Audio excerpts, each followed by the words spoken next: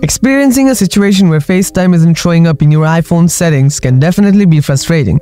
This issue might pop up for several reasons like software glitches, account-related problems, or even some restrictions on your device. But don't worry, this guide is here to offer you effective solutions to help you get FaceTime back into your settings. So let's dive right in. Solution 1. Check for restrictions. First, open the Settings app on your iPhone. Next, scroll down to find Screen Time and tap on it. Tap on Content and Privacy Restrictions. If you see that restrictions are enabled, go ahead and tap on Allowed Apps. Make sure FaceTime is allowed in this list. After that, you can go back and turn off Content and Privacy Restrictions. Solution 2. Log out of iCloud and log back in. Now open Settings, tap on your name at the top of the screen. Then scroll down and tap on Sign Out. Follow the prompts to successfully log out of iCloud. After that, log back in.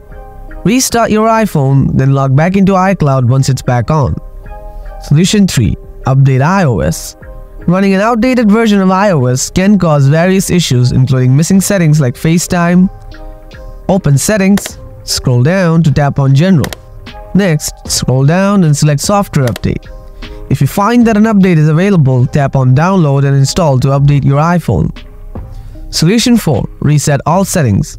If FaceTime is still playing hard to get, resetting all settings might just do the trick. First, open Settings. Scroll down to tap on General. Then scroll down and select Transfer or Reset iPhone. Tap on Reset, then choose Reset all settings. Confirm your choice when prompted. Don't worry, this will not delete your data, but it will reset system settings. By following these steps, you should be able to resolve the issue of your FaceTime not showing up in your iPhone settings. If this guide helped you out, don't forget to subscribe for more troubleshooting tips.